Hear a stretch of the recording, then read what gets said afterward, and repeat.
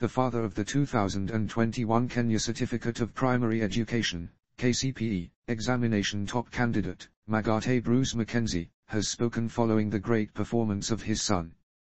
Speaking in an interview with Citizen TV on Monday, Jared Magate noted that he expected top performance from his son but said he did not envision him to be the top student countrywide.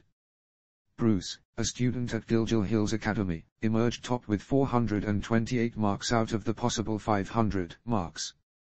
Magate Bruce noted that his son wanted to join Alliance High School and pursue a career in aeronautical engineering later on in life. "I am in KCPE and I am so happy.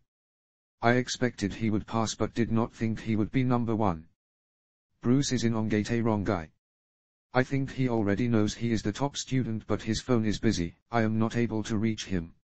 I planned for him to join Alliance. His dream is aeronautical engineering. He is not so much into medicine," the father said.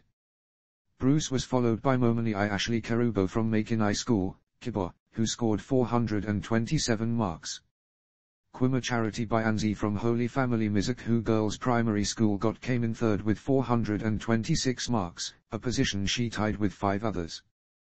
The total number of students who sat for the 2021 KCPE exam was 1,214, 031 across the country in 28,213 exam centers. According to Magaha, the general performance increased compared to the 2020 exam.